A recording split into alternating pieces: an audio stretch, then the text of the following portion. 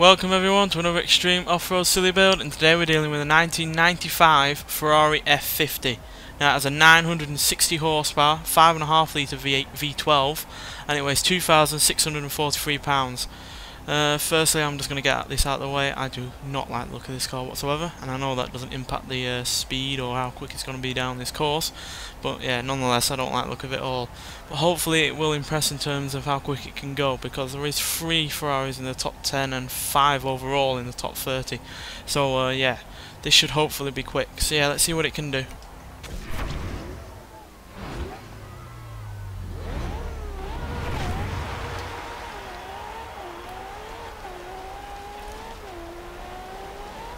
All but one of those Ferraris in the top 30 are mid-engined, so and they are all the faster ones. So yeah, mid-engined Ferraris seem to be a quick car to take down on this course.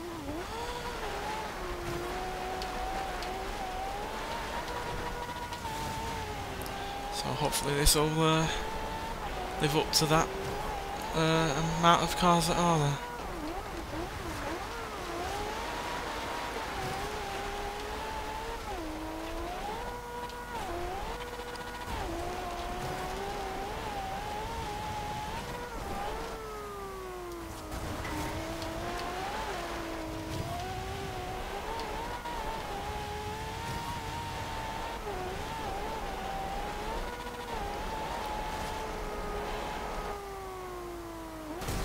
Damn it. Yeah, I got the angle wrong on that, but yeah, this car certainly isn't lacking for speed with all that power and that lack of weight. Damn it. Might not have as much power as the Viper from the previous episode, but it by about 99 horsepower, but it does weigh a lot less. And weight on this course has proven to be crucial in terms of how quick a car goes.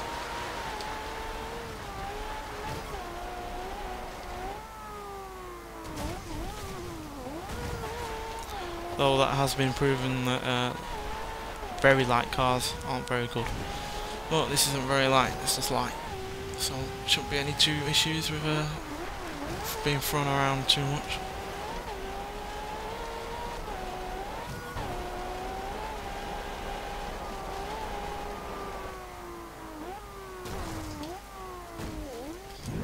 And just as I say that, it rolls over. Yeah, the Viper did the exact same as this, so yeah. Guess it's curse of the flips on this jump.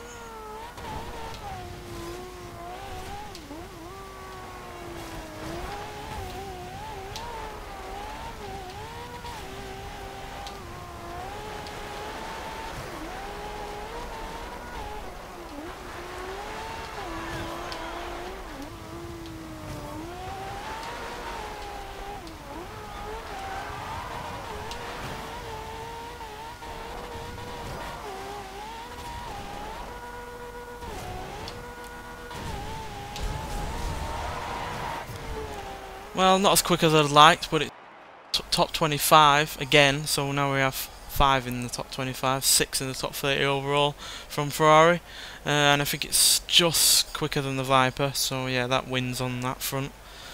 But yeah, still alright nonetheless. Did have a few issues, inevitably, being the kind of car that it is, but still decently fast. But shame it didn't get in the top 10 like a lot of free Ferraris have so far, but guess you can't win them all. Anyway, thanks for watching, and I'll see you in the next one.